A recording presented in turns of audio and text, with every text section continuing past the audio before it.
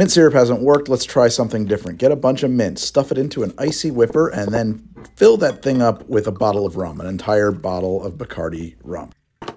Then lock it up and hit it with some nitrogen. Boom. Do it again. Gas it up. Off-gas it as fast as you can.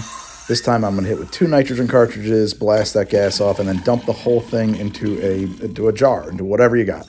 Pour that minted rum through a sieve back into the bottle it came from. Let's make a mojito. And what I just did with that icy whipper is a technique that Dave Arnold calls rapid infusion. The nitrogen does a super fast job and it won't oxidize at all. Shake that with some ice, get it extremely cold, pour that into a carbonator bottle that comes with the drink mate, and carbonate it. Now get yourself some ice and a couple of glasses and pour this super fizzy drink. Grab a friend and taste test. How is it? Yes. It's a mojito. That's awesome. That's fantastic. So oh, yeah. Never need mint again.